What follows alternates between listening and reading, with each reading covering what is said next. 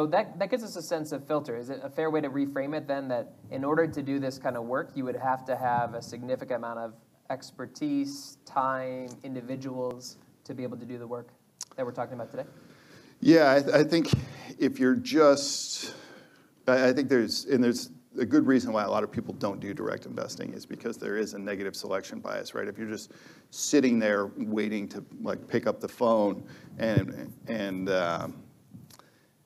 for whatever reason you're invested in, a big private equity firm and they call you up, hey, we have a co-investment in this. Like chances are they've called a bunch of strategic partners, other people who could like actually add value to the deal outside of just capital. By the time they're calling me, they're at the. You got to be humble and say like, we're probably not the first call. Yep.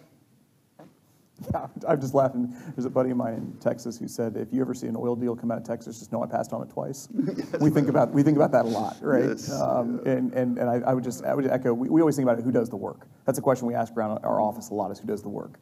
And I would just say to family offices, I mean, we've seen a lot of family offices lose a lot of money very quickly in our area of the market, right? So call it, sub $20 million EBITDA businesses. It is a highly inefficient market. And when you think about market efficiency, I remember the first time I heard about this, maybe it's been from Mobison actually, he said the definition of efficiency or inefficiency is, can you intentionally lose money or not, right? And you look at the public markets, can you intentionally lose money by investing in the public markets? It's more difficult, right? I mean, my argument would be, you buy, you say, I'm just trying to go short some stock, and it might go up a lot, or it might go down a lot, you might win, right?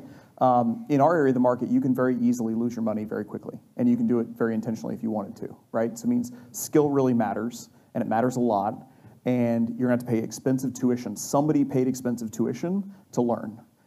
What I would say is so the story that we didn't really talk about is not like we busted on the scene and raised a bunch of money and we're going to try to do this. Like our history was we basically did it for a decade with our own capital that we compounded, right? From that SBA loan, paid it back, started compounding capital, and took it very, very, very slowly over a long period of time to build our systems, to build judgment and expertise.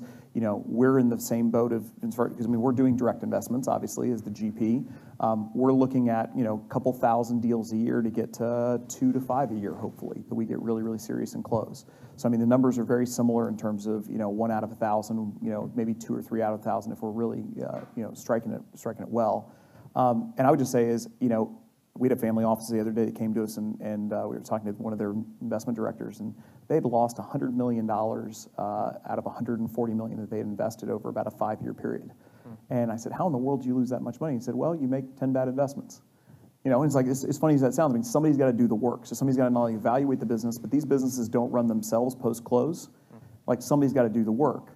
And so I think what Scott was saying was, yeah, you can make the investment, but you're 8 years in, like who's replacing leadership in the firm? Who's watching over incentive compensation? Who's setting the tone, the culture? So the starting line for us feels like more of the finishing line, which is the consummation of the transaction. That's for us where just the hard work begins.